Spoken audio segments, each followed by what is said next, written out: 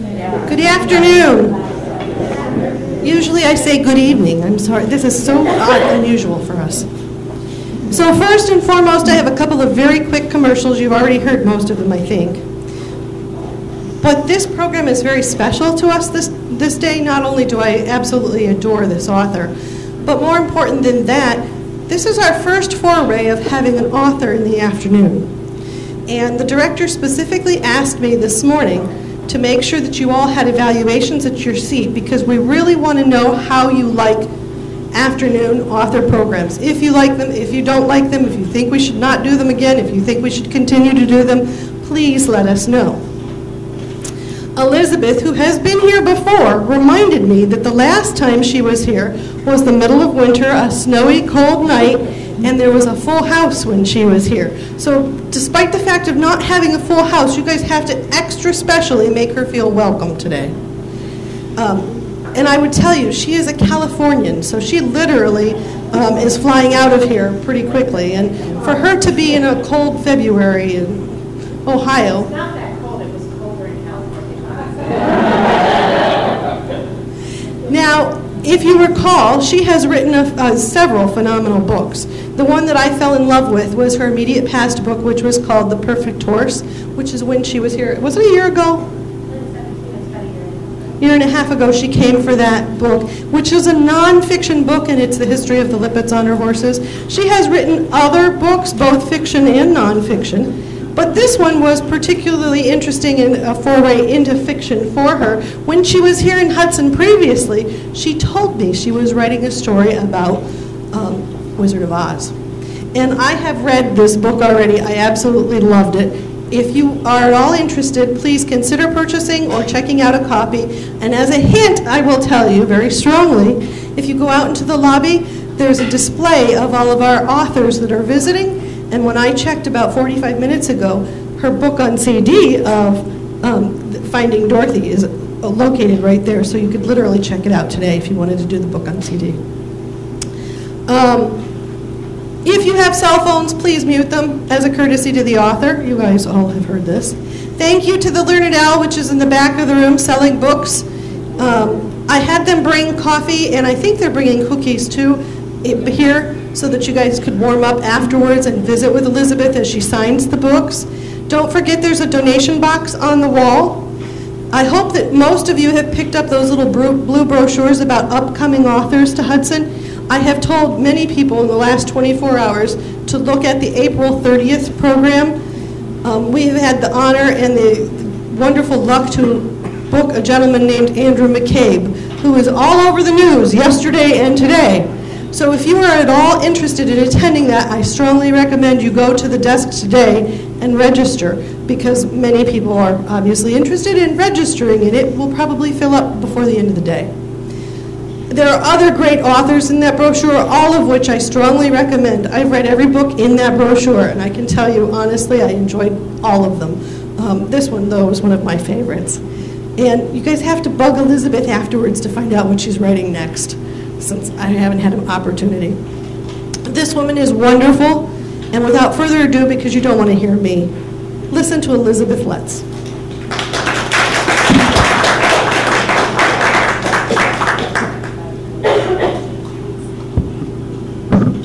So where is your famous Ohio cold?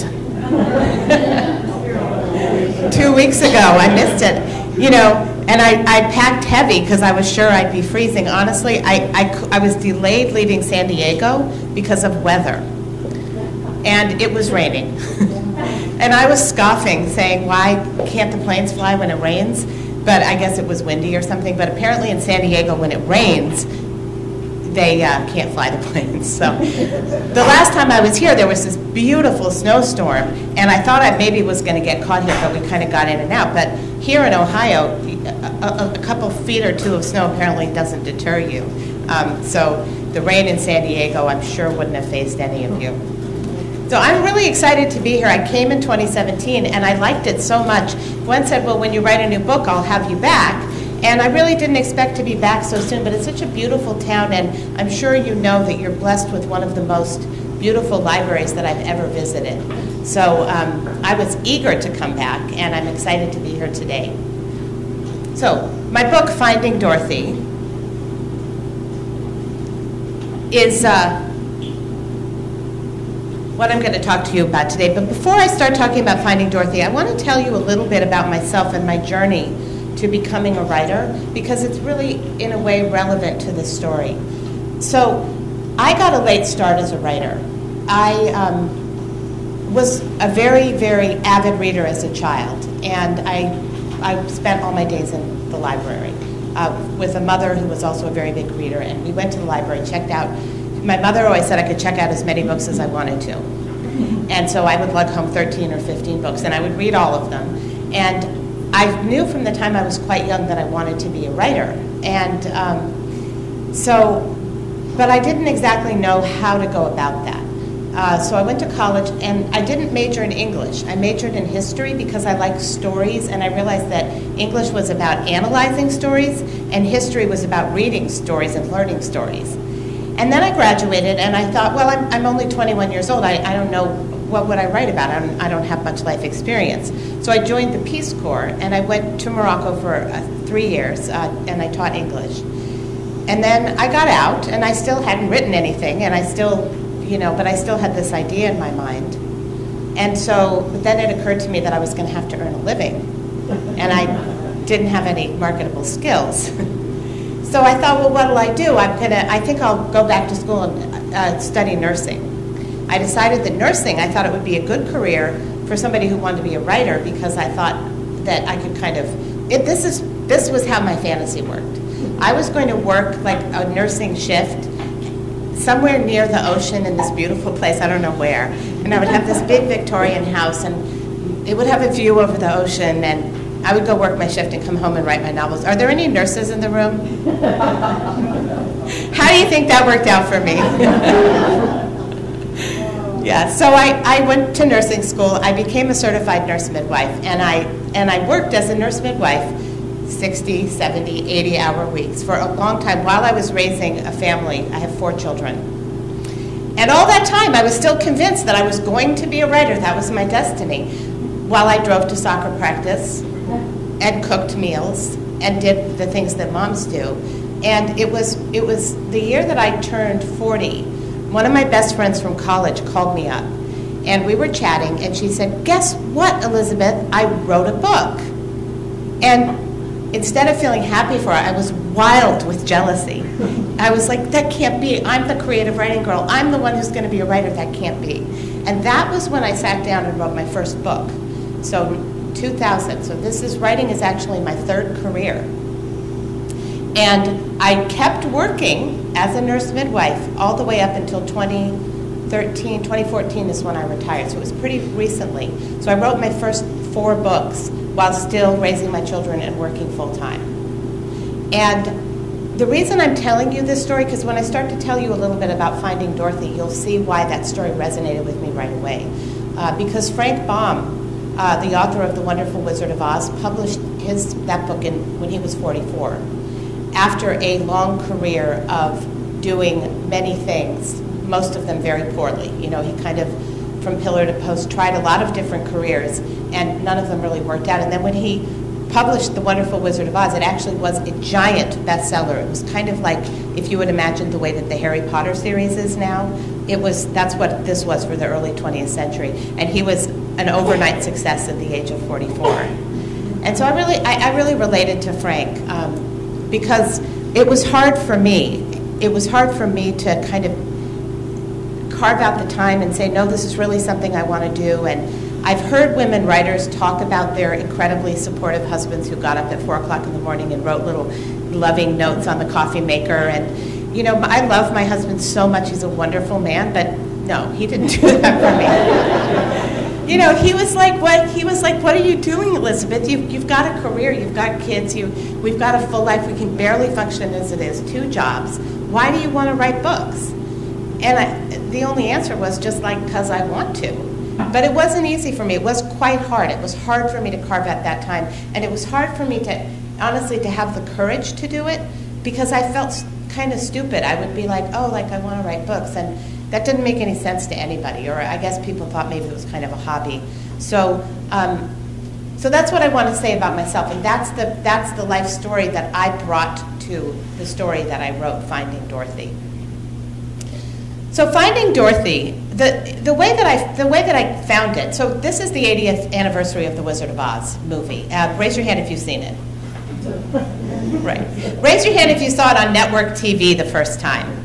Yeah, everybody around my age, we remember. Do you remember that? You know, it would come around once a year, and back in the day, when you had to wait, if you wanted to see a movie, you had to wait. And so it would come, and it was kind of the beginning of that special season. So the Wizard of Oz around Thanksgiving, and you remember the Jiffy Pop popcorn that always burned on the stove? And so in my family, we would watch it every single year, and then it would be after that you would get into your Rudolph and your Charlie Brown Christmas and everything like that. So what's interesting about The Wizard of Oz, it came out in 1939. And at the time, MGM was interested in making a fantasy film because Snow White and the Seven Dwarfs had been a gigantic hit for Disney. But as you all know, Snow White and the Seven Dwarfs was an animated film. So nobody knew if you could really make a fantasy on film with real live action characters. Now we have CGI. Now they know how to do absolutely everything on film. They can make anything happen. But back then it was a question. How would you make a housefly in the air? How would you have a lion speak? Could you really bring a fantasy world to life? They weren't sure. But Louis B. Mayer, he was the head of MGM. He was a big dreaming man, and he thought they could do it. And so what he chose for that first fantasy was, at the time, America's most beloved, well-known children's story, The Wizard of Oz. And it came, lavish budget. It came out in 1939 to modest box office success. It was not the highest grossing film of 1939. Does anyone know what that was? Right. So Wizard of Oz came in second, and it had a second life, though, when in 1956 they started to put it on TV, and that was when every year for about 30 years, until the mid-'80s when, Blockbuster and everything came along, it came around every single year. So by the end of that time, in spite of its mediocre box office in the beginning, it had become the most viewed film of all time. It's certainly the most viewed film of all time by Elizabeth Letts. I don't know how many times I've seen it. Raise your hand if you've seen it more than once. Pretty much everybody, yeah. So that's with the film. I also read the book as a child, and I don't remember it all that well, but I decided to read it to my son as a bedtime story about 6 or 7 years ago. And that was when it really struck me. So you know how you reread something, you reread either a children's book, or maybe you watch, let's say you watch Toy Story as an adult with your kids or your grandkids, and you realize that there's whole level that the children aren't going to understand. So when I reread The Wonderful Wizard of Oz, that's what happened to me. I was reading it and I thought, what is this book? It's really funny, it's witty, and it's kind of almost a little bit subversive, the mentality. Who wrote this book? Who is L. Frank Baum? Where did he get this very modern outlook as a 19th century man? The book was published in 1900. And so I did what I do when I'm curious about something. I just popped his name into Google. And that was when I discovered that Frank Baum had dedicated the book to his wife, Maud. And that his wife, Maud, was quite a powerful character in her own right. One of the first women to attend an Ivy League school. She went to Cornell in the early 1880s. And Frank Baum's mother-in-law was a woman by the name of Matilda Jocelyn Gage, who was, at the time, she was a very, very famous and radical advocate for the rights of women, and she was a suffragette. And so Matilda Jocelyn Gage, she was actually such close friends with Susan B. Anthony that her daughter Maud called Susan B. Anthony Auntie Susan. And Susan B. Anthony stayed at their house so often that she would carve her name. She actually carved her name in the glass. That house is now a museum. You can actually go see Susan B. Anthony's name in it. So I was like, okay, I get it. Frank Baum, he was a cool guy because he was married to this cool woman, and he had this cool mother-in-law, and he had this modern outlook. The end. I shut down the computer and went back to working on my horse book. Except that a while later, somehow I came across a photograph. And the photograph was a photograph of Maud Baum with Judy Garland on the set of the movie at MGM in 1939. And it just hit me like a thunderbolt. There is an actual living link between the man who wrote the book, who died in 1919, and the movie, which was filmed in 1939, and it's his wife, and the story was dedicated to her. And so that was when I thought to myself, this is a story, maybe this is a story. So I pop it back into Google, you know, Maud and Judy, Maud and Judy. I get almost nothing. And that was when I realized, okay, not only is there a story here, but this story is going to be historical fiction, not nonfiction, because there are certain stories that you can really only tell properly through fiction. But that was what drew me to the story. And in particular, I want you to kind of picture, and if you go home and you Google Maud and Judy, you will be able to see the picture. Maud was 78, Judy was 15. Maud obviously had this burning desire to protect the legacy of the wonderful Wizard of Oz. Not just because she wanted to protect her husband's legacy, but because it was really their legacy together. The story, as you will see when you read Finding Dorothy, was very much drawn from the experience of this long and very eventful and sometimes quite difficult life that they had led together. It was as much her story as it was his. But also, she was the last person alive who really knew the story's secrets. But now think about if you're her. I find, even at my age, that sometimes it can be hard for women to make themselves heard, especially older women. Now go back to the 1930s and imagine that you're Maud and you're 78 and you're going to try to make yourself heard at MGM Studios and the person you need to listen to you is Louis B. Mayer. How on earth would that happen? And then I thought about Judy. Judy at the time was 15. And we now know how difficult the studio system was and is, well, the movie business is on women even today, but particularly back then. And she was young and she was vulnerable. It's very well documented that she suffered quite a lot of abuse during the time that she was a child star, and that we all know that she really ended up having a tragic life, the roots of which started back then when she was in the studio. And so Judy sings this song about Over the Rainbow. And, I mean, raise your hand if you just die every time you hear that song, because I know I do. But I want you to just stop and think about it for a minute. She was 15. She was 15. And the voice, that she gives voice to this spirit of hope that is so mature and deep. I can't think of another place in all of cinema where you're really going to have that distillation of hope. But she was only 15, so where did that come from? Where did she draw that out of herself? Where did she find the voice to give voice to that emotion? So that's the start of my story. Maud trying to make herself heard, Judy trying to make herself heard. So I do want to say a little something about the fact that this is historical fiction. And I don't know if any of you have read my previous books, but my last two books, The $80 Champion and The Perfect Horse, they were both nonfiction. And I do get a question very often, how do you write historical fiction? What are the rules? Does anybody wonder about that? Do you guys ever think, like, you're writing about real people, how do you decide what's true and what's not true? Yes? Feedback? Yes. Okay, so I was on a panel in New York a few weeks ago, and there were several authors on the panel. We had all written this same kind of book. One of them featured Eleanor Roosevelt, one of them featured Winston Churchill, and we all had different answers to that question about what you're allowed to make up and what you're not allowed to make up. And that's because as soon as you say that something is fiction, you really can make up anything. I mean, I could say that Frank Baum was Russian, and that the land of Oz actually was a real place. I mean, once it's fiction, you can do whatever you want as long as your reader will believe you.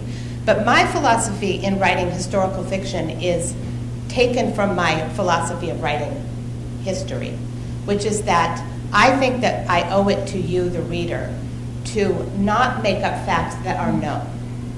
So if something happened that is going to be, I'm going to stick to that. But if there's no way to know what happened, because sometimes we don't know. History is very frustrating when you're writing history. You can get up to a certain point, and it doesn't matter how many documents you read, you can't find what were they thinking at that time. And historical writers like me, we have all these kind of techniques that we use in history to make you not notice that we didn't know. You know, you can set people into scenes, but you can't make anything up. And there's a bibliography and there are footnotes at the back, so you know exactly where I got everything. But historical fiction does. It allows you to push open that door and to say, well, if I don't know exactly what happened, I don't know what they said to each other, then I'm allowed to make that up. And you, the reader, you're the arbiters of whether that worked or not. Because if I'm not true to my characters and they don't seem real, you are going to throw the book across the room. I mean, I know I've done that a few times. But when you're reading it, it seems like it's right, and then you get to this point and it's like just so wrong. You won't believe it and you won't read it. So the past is, in a way, a little bit like the Land of Oz. Because Frank Baum actually believed that the Land of Oz was a real place, and that you could just, it was there, and it was the fact that we couldn't see it. It was our own defect that we couldn't see it. If we could just kind of push aside the veil, it would be right there in front of us. He never thought that it was really a fantasy land. And the past, think about it. You cannot go and visit the past except through your imagination. Even if you live through it, right? Even if you think about this, like you're thinking back to the first time you saw The Wizard of Oz and you're imagining your couch and all of a sudden you can't remember if it was a floral couch or was it the leather one that you got after and you don't know when. You can only visit the past in your imagination. But you visit the past through reading on a scaffolding of facts that the writer builds for you. And the more the writer puts into the research and the more the writer builds that story, the easier it is for you to go visit. And I hope when you go there that it's not exactly like what you thought, that you learn and that it's something new. That you visit it and you think, I thought I knew, but it's really not quite what I thought. So the last thing that I want to talk about is my own experience with The Wizard of Oz, seeing the movie. And so do you guys know what a spotlight memory is? Have you ever heard that term? It's when somebody has either something very traumatic happen to them or something very vivid. So something that happens in the news, like you heard that the president was assassinated, and you can remember exactly where you were. Or if something terrible happened, like you were in a car accident, and you have this very, very vivid memory, and then sometimes everything around that memory is kind of a little vague. Do you guys relate to that? So I have a spotlight memory of the first time that I saw The Wizard of Oz. And when I was real little, we lived in Houston, Texas. And do you remember when nobody had color TVs? We didn't have a color TV, but the TV store was trying to peddle their brand new, beautiful color RCA TVs. And so they came up with this idea that they were going to open the doors of the TV store and invite the local families to come in. And my family went. We went into the TV store, we sat down on the rug, and we watched The Wizard of Oz on this brand new color TV. And I have never forgotten that moment at all. I believe, looking back, that I was probably traumatized because, I don't know, everybody's scared of, okay, were you most scared? Raise your hand if you were most scared of the flying monkeys. Yeah. How about the witch? So, well, I was actually most scared of, the oh-ee-oh. I was terrified of them. So I do vividly remember this movie and seeing it, the experience. And I know I was only 4 because we moved when I was 5. So, but that memory, the other part of the piece that I remember too, is that ever after that, I had an imaginary friend named Dorothy. And I played with her all the time. And she had a sidekick. And her sidekick was named Mr. Nothing Boob. And Mr. Nothing Boob had a light bulb in his head. And so whenever he had an idea, which was infrequently, this light bulb would go on. And then Dorothy and I would basically just boss him around. So I was a middle child with an older brother and a younger brother, so you can kind of imagine where that might have come from. But I really identified with Dorothy. And that's been the case now that I've written this book. So many people have told me they were Dorothy in the play. They dressed up as Dorothy on Halloween. Just, this kind of connection. And why? What did I like about Dorothy? It was because she was brave. So there's a scene in The Wizard of Oz where they first encounter the Cowardly Lion, and he starts to bully, and he bullies Toto. Do you guys remember that scene? And she goes up to him, and she says, "Pick on someone your own size." And then when she goes, and the first time they see the wizard, and he's got that big, fiery head, and they're all the scarecrow, and they're all trembling. And Dorothy is the one who finally gets mad and says, "You promised. You said if we brought you the broomstick, you would do it for us." And she speaks up. And of course, she liquidates the witch. So that's why I'm sure that is what it was about Dorothy that I admired. But what really was meaningful to me was when I started to do the research for Finding Dorothy, and I went back into the story, and I found the story of Frank Baum and Maud Baum and their mother-in-law Matilda and their life, and how much of that went into the story of The Wizard of Oz. And that Maud was alive and worked as a consultant on the film and really did have an influence. That's when I realized that idea of equality for women, that wasn't just something that I pulled out of it. That was put into the story on purpose by Frank Baum, and it's part of the story's DNA. The secret hidden message of The Wizard of Oz, the movie, and The Wonderful Wizard of Oz, the book, is girl power. So thank you. And I'd be happy to take questions. Yes?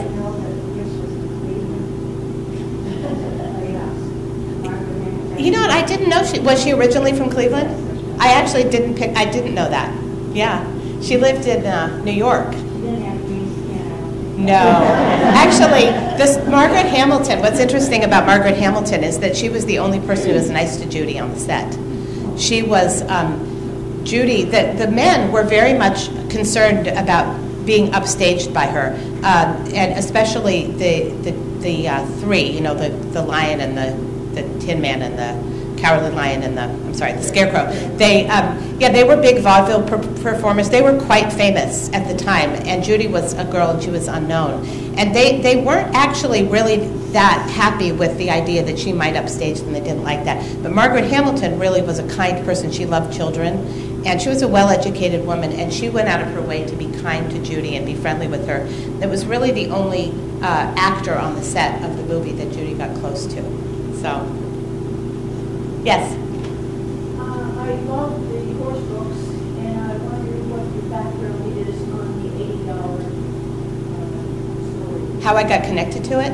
Yeah. Oh, this was my first book, The $80 Champion, which I'm really excited because it's actually going to be made into a movie. So it's been kind of in the pipeline for a long time, but it's actually going to go into production. So at MGM Studios, as it happens. I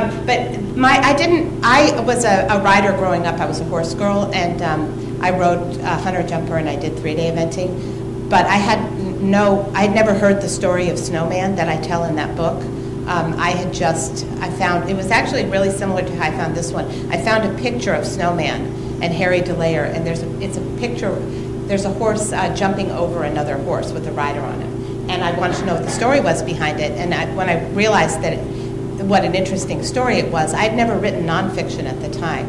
I had started out as a fiction writer, and I didn't really know how to do it, but I was talking to my literary agent, and I said, I found this really great story, and I feel really inspired by it, but I have no idea how you write nonfiction. And he said, well, why don't you try to figure it out? So I did, and then I ended up writing that book, but that's how I found it. More questions?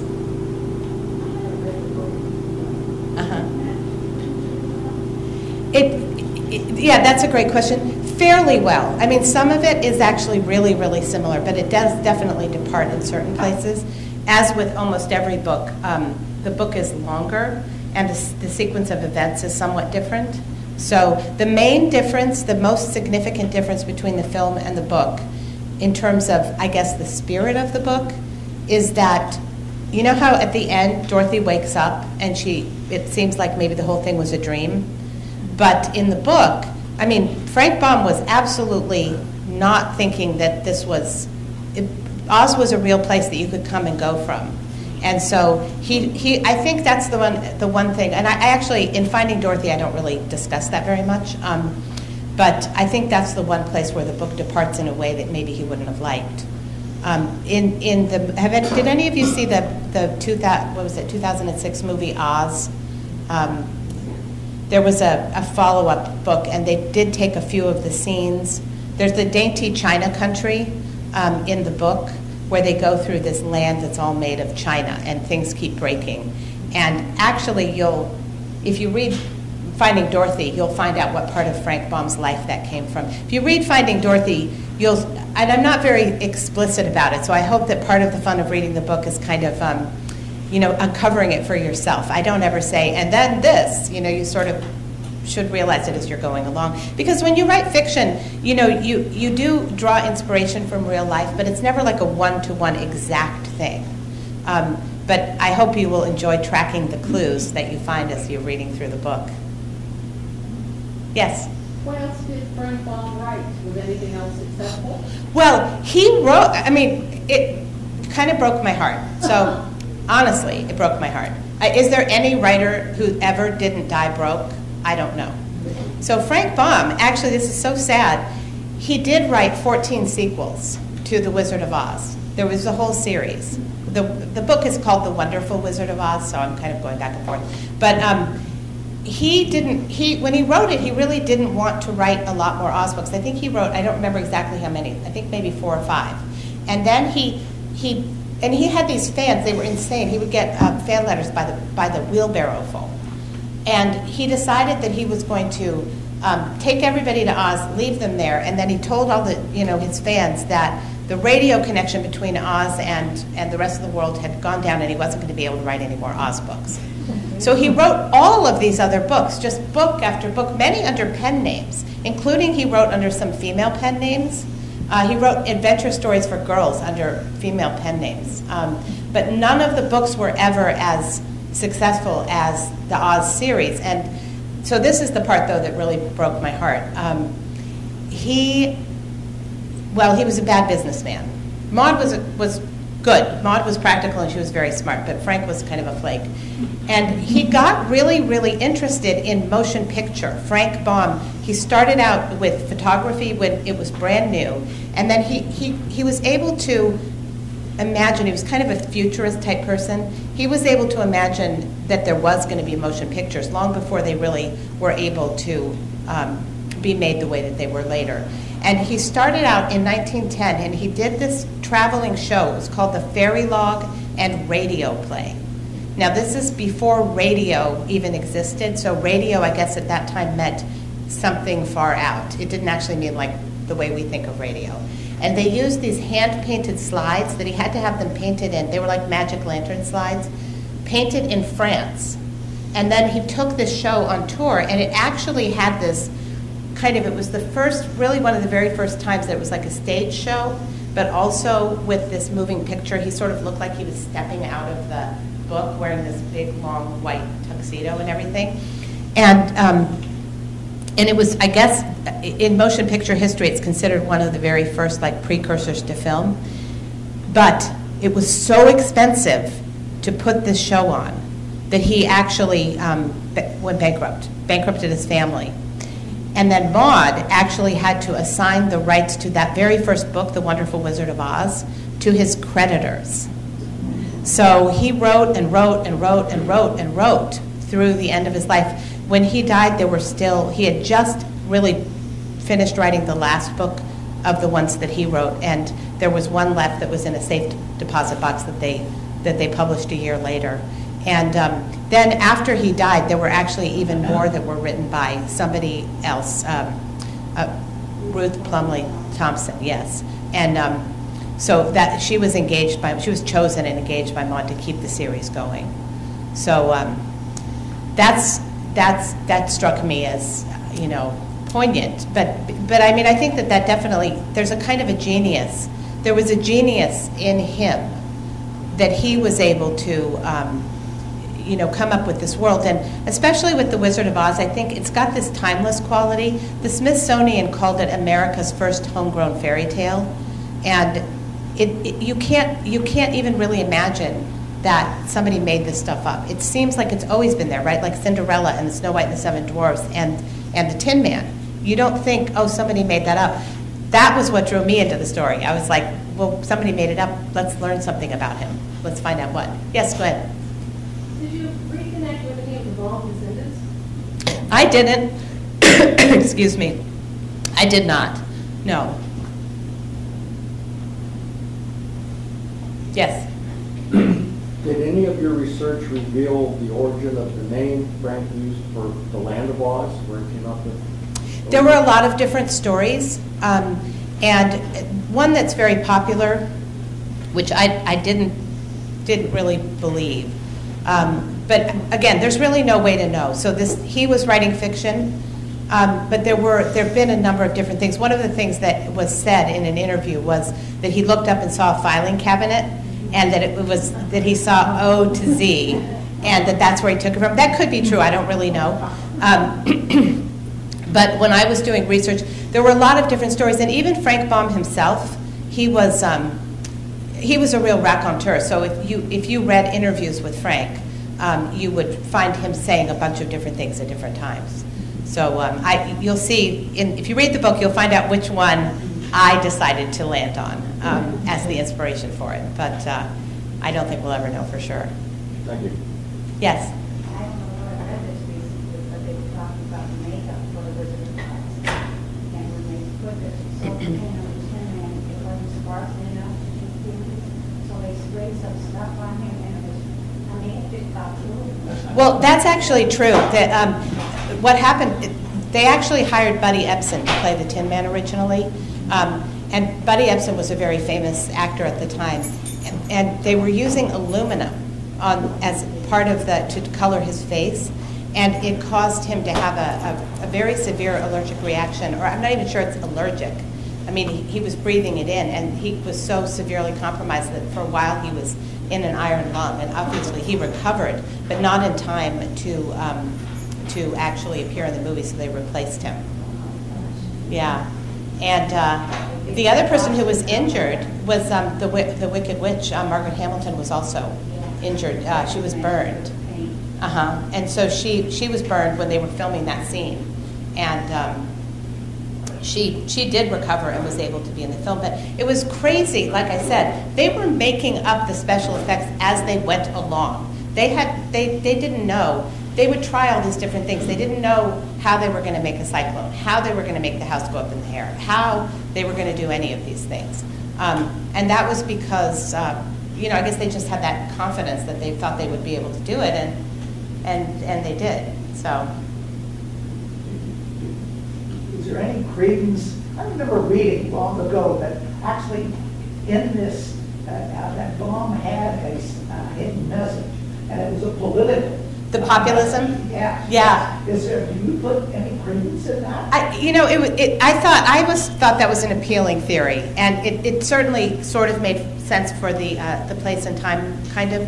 But when I looked into it, it didn't seem to be that other. I should say that I was writing historical fiction, but I had the distinct advantage of the fact that Frank Baum and his life has been very, very well studied and very well documented. And in the back of the book, there's an author's note where I talk about how I did the research for the book, and I give credit to a lot of the books. So if you want to delve further into his own life and his inspirations, and I think they do talk about that, there's quite a lot of factual information about Frank, about Matilda, because this is his mother-in-law, because she was quite famous, and there's quite a bit about Maud also. So there's a lot of factual documentation to draw from. I also did original research. I was able to locate some things that really haven't been used much up until now. In particular, there's a diary that was kept by Maud's sister, who was a homesteader in North Dakota. And so she had kept this very, very detailed diary of her life when she was there, and it was in the North Dakota Historical Society. And so I pulled that out, and I took a lot of information from that. But in general, the basic facts of their lives, it's definitely, I would encourage you, if you read my book, to then read more about it. It's so interesting. Do we have time for more questions, or? Okay. Anyone else have a question? Yes? So I can assume that you wrote your first books and then went and got an agent, or so that you had something. How I got published? Yeah. Oh, well, my very first book that I wrote it back when my friend called me up. I was able to find an agent for that book, and she tried to sell it, but she wasn't able to sell it. So it was the next book that I already had an agent, and I wrote another novel, and then she sold my second. The second book I wrote was the first book that I sold. So that's how. And I got an agent just the old-fashioned way, which is like I didn't have any particular connections. I imagined. Well, I loved books and writers, and I imagined this kind of Truman Capote, they're all in New York and they're all having cocktails together, and one says, "Do you want to meet my agent?" And I'm thinking, well, what am I going to do? Because there's no agents around here where I live. But actually, I just got books and read about how you get an agent, and I just went through the process of submitting and getting rejected. And you have to have a very thick skin because you get rejected all the time. And if you're me, you immediately think it's because I'm not good enough, And you can't. You have to believe in yourself, and you have to keep trying. And sometimes when I think back to my early career, it's a miracle that I didn't quit because it was kind of depressing. You think it's going to be overnight success, but really there's a lot of slogging that goes on before anybody's interested in anything you have to say, but you have to believe in yourself. So that's why I try to, that's really kind of one of my most important messages is I feel like whenever I go out and talk to people, everybody in the room always has something, their thing. It might not be writing. It could be a hobby or a trip that you want to take or just something that is really important to you. And so many of us, we've spent a lot of our lives doing things for other people, and it can be really hard to take that back and say, I'm doing things for other people, but this thing is important to me. I don't care if it sounds silly or trivial to you. I'm going to do it anyway. Because I feel like if I did it, that's true. It's true for you too. And I hope if you would take away anything from L. Frank Baum's life and my life, it's that it's worth doing something, even if you kind of were slow getting around to it and aren't sure it's a really good idea. Just go for it. When people say, "Why are you doing that?" just tell them to shut up. Okay, we can have, I guess, one more question. Yes. Were you part of a local writers group so you could get immediate feedback when you had written chapters or you networked with people where you lived? I think writers groups are really, really great, but I was not. And actually, interestingly enough, so this is way back in 2000, I did get involved in this online group that was called Writers Net, and it was sort of this Wild West. This is back when you had to dial up to the internet, and so, like anybody there was like millions, lots of people, and many of them were probably, I don't know, they seemed kind of crazy. But some of the people were not crazy. And eventually we got together and we formed it was still an online group, but it was private. And so in the beginning we all used pen names, fake names, and we got to know each other. Many of those people have gone on to be successful writers whose names you would recognize. But the group doesn't really exist anymore, but now we're actually real friends in real life and that. So we never, interestingly though, we never exchanged manuscripts. We exchanged information about how did the publishing industry work. Well, I sent a letter to this agent and he didn't even answer. Well, he didn't answer me either. That kind of thing, like business kind of stuff. For writing for critique, my first reader has always been my mom, who was that same avid reader that I told you that has dragged me to the library. She has macular degeneration, so she can't read anymore, but she listens to audiobooks now, and she will literally sit and let me read the same page 27 times if I want to. She barely ever says anything. Most of the time she says, "Oh, it's so good," but if she says something, I listen because she's really astute. So that she's really my only critic. I didn't really have anyone. This book, my daughter, my oldest daughter, who's 24, got really interested in reading it, and that was a first for me, that she had some interesting feedback for me too. But most of the time I was kind of on my own, which is hard. Yeah. Yes? Do you have a concept for a next one? I have another book that's in progress. And so, actually, I was telling Gwen, but I think this is actually kind of funny. I was a fiction writer, and then I started writing nonfiction. My fiction books you've never heard of, because nobody bought them. And my nonfiction books, one of them was a #1 bestseller, the other one was also a New York Times bestseller. They were very successful. Publishers like what works. And so that was it. Elizabeth Letts, she writes nonfiction about horses, period, the end. And I sold another book, which is another true story about horses. And I do love these stories. Don't get me wrong, I really do. But meanwhile, I had been kind of secretly writing this book, thinking, but I love fiction and I really love this book. I really want to do it. And once I was on the phone with my editor, and she's actually very well known for this type of book. I don't know if you guys have read, like The Paris Wife was one of her books. So she's somebody who really specializes in these true life stories of women. And I'm on the phone with her, and she says, I said, oh, I hate writing nonfiction. It's so hard. I'd really like to go back to fiction. And she says, oh, no, don't do fiction. There's so many people writing fiction. Stick with your nonfiction. And I'm thinking, oh, I'm 3/4 of the way through this book. So I gave it to her, and I honestly think she was a little slow to respond. I actually think she was thinking like, oh, no. But then, when she finally read it, she loved it. And then my publisher got really excited about it, and they decided to flip the order. So instead of doing my horse book next, they decided to do this one. So the next book is another horse story. And it's a true story from the 1950s about a woman who faced a life-threatening diagnosis of cancer.